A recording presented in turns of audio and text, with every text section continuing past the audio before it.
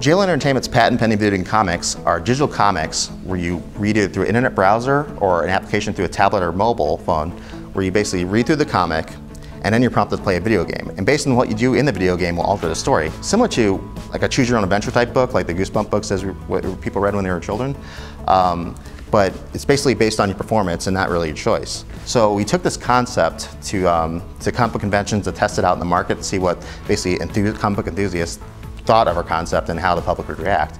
And I mean, we got a great response from comic book enthusiasts and fans, but one really surprising fact that we got was we had a lot of teachers and parents approach our booth saying, hey, I have a kid with ADHD, I have a kid with autism, I have a kid with this learning disability, this would be great for him, can I get a subscription in our classroom?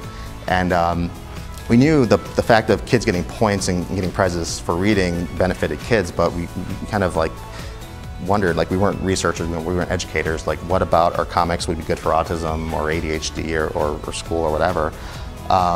So it was a big surprise for us, but we started to do research into it and actually found that especially for autism, our product was really beneficial. When you think about a comic book, it's basically telling a story through pictures, like a storybook. So you can easily relate words with the picture that's going on. So that's one reason why we discovered that our video game comics are beneficial, because one thing, kids with autism love technology, they love tablets, they love playing games. So what a comic book is automatically is good for a kid with autism to relate what words and meanings mean, but also it includes games that encourage them to read and play more.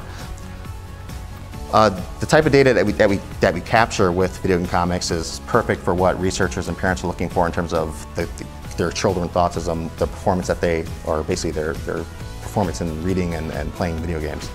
Basically, we can tell how fast a child with autism is reading a comic, if they get stuck on a certain panel.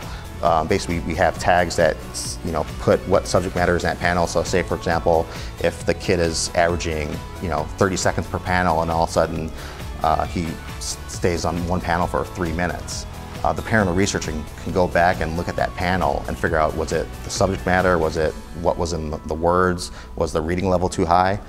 So basically, there's great analysis tools within our video game comics that researchers, therapists, and parents can use.